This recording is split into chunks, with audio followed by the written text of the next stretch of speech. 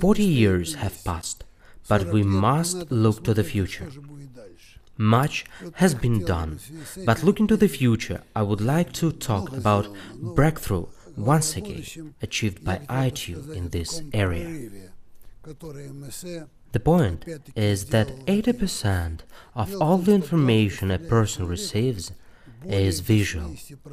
Hence, ITU's general orientation towards the increasingly widespread introduction of display screens, as we move towards a future when there will be screens everywhere, showing sporting events, everyday life, TV programs, screens in the metro, in shops, and so on.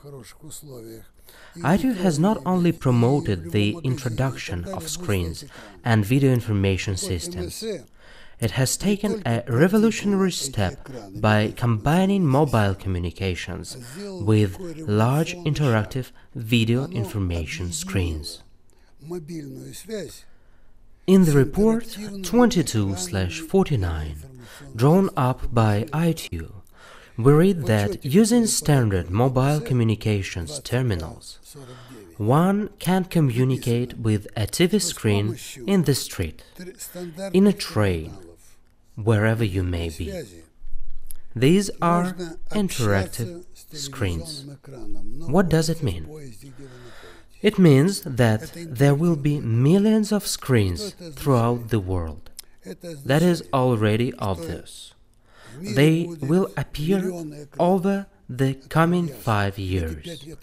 There are now some 5 billion mobile phones in the world.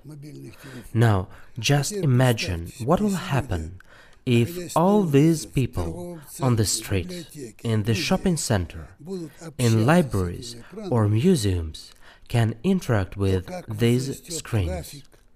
Think of the resulting increase in traffic involving all the different means of communication, supported by satellite links, terrestrial links, fibre-optic links, Wi-Fi, and so forth. That is why the merger of TV with mobile communications is the new revolutionary trend opened up by ITU.